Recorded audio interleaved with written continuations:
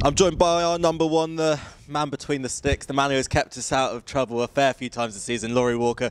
Laurie, thanks for joining me. Just a quick catch-up. How are you feeling that the season's going for you personally so far? On a personal note, I'm really pleased. Feel like I've started the season very strong.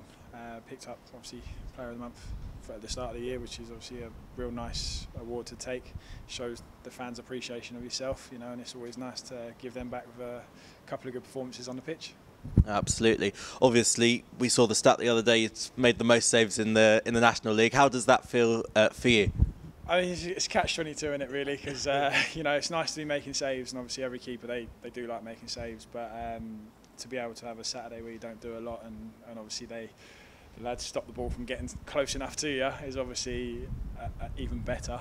But you know, to have that stat is a nice thing, because as goalkeepers we pride ourselves on making saves and obviously keeping the ball out the back of the net.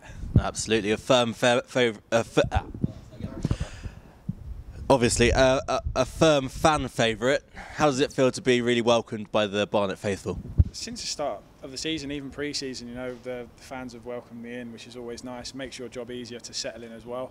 You know, and as I say, it's good that we've now been able to give something back to them, and their continued support even through, you know, the rough patch that we've had and come out of. But yeah, it makes your job easier to settle down when you've got a good support behind you, and obviously they show their appreciation for you as well. Absolutely.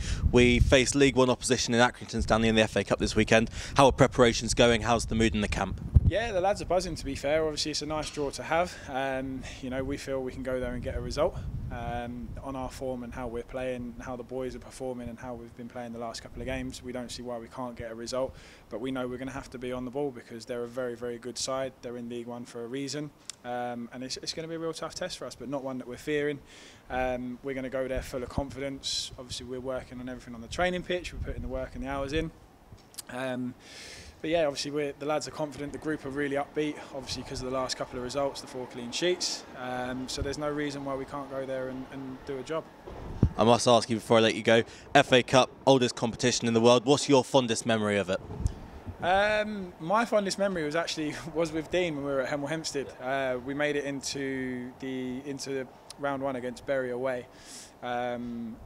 And obviously personally had a really good game, which is always nice, always helps. But yeah, I think that's probably going to be one for me, because I had such a good game, making obviously plenty of saves, and that's what you want to do really. Absolutely. Laurie, I wish you the best of luck for the weekend. Cheers.